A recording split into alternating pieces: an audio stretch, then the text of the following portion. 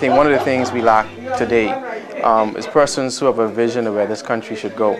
And Jerome has always impressed me with his vision for the country. In the number 2C, Jerome is someone who respects authority.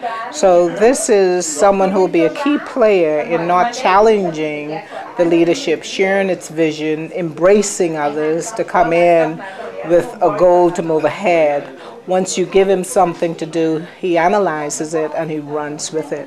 This makes a great deputy leader.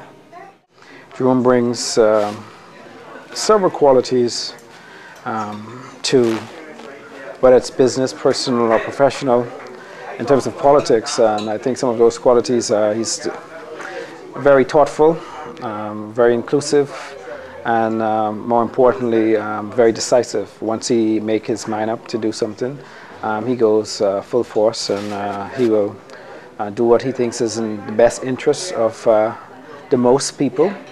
He's a person with great integrity. He is empathetic in that he listens to people. He can feel what you're feeling. He's all embracing and welcoming, doesn't mind your background or anything. He just gels right in with you.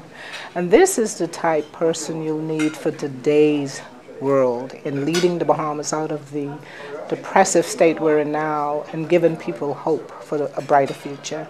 Jerome is still young, you know, and so I think he will pull all the youth out there that are kind of leaderless right now. They don't know what to do, where to go. They have ambitions, but they have no real vehicle to realize those ambitions. And Jerome is someone I think who could bring all that, you know, youth together and put it in the right direction. Jerome will bring a new focus, a new vision, a new brand. And I say brand in its purest sense, and new structure. We're entering 40 years of nationhood, and it is that time for a change, and Jerome is one of those persons that I see as visionaries who will take us to our next and better level.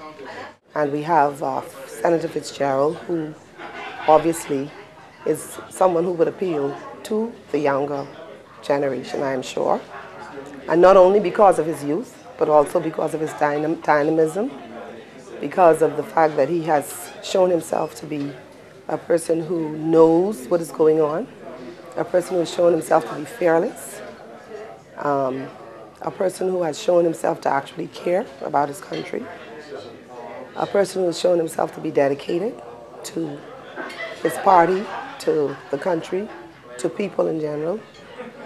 And so I am happy that come the time for us to make a choice about who will be the deputy leader of our party, that we do have a Senator Fitzgerald.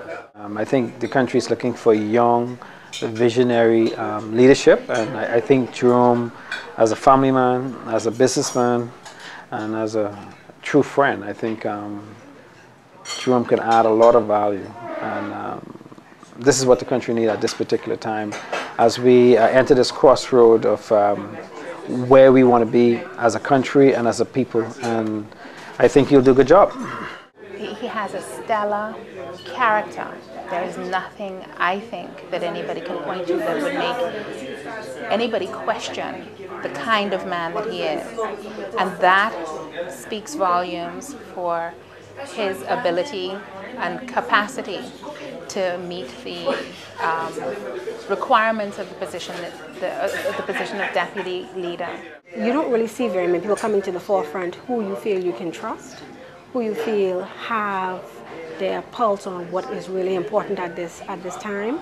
I think that he is the one person that I know I can trust with this country for the future of my children.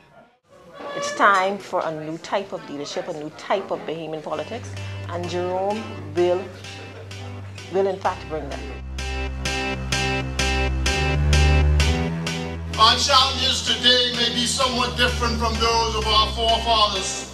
Nevertheless, the challenges remain and still require dynamic, bold, entrepreneurial-minded leadership with a plan and vision to transform its people and their country with a focused determination. Only then can our Bahamas achieve its great destiny, and we may again say with confidence and without fear of contradiction, yes, it's still better in the Bahamas.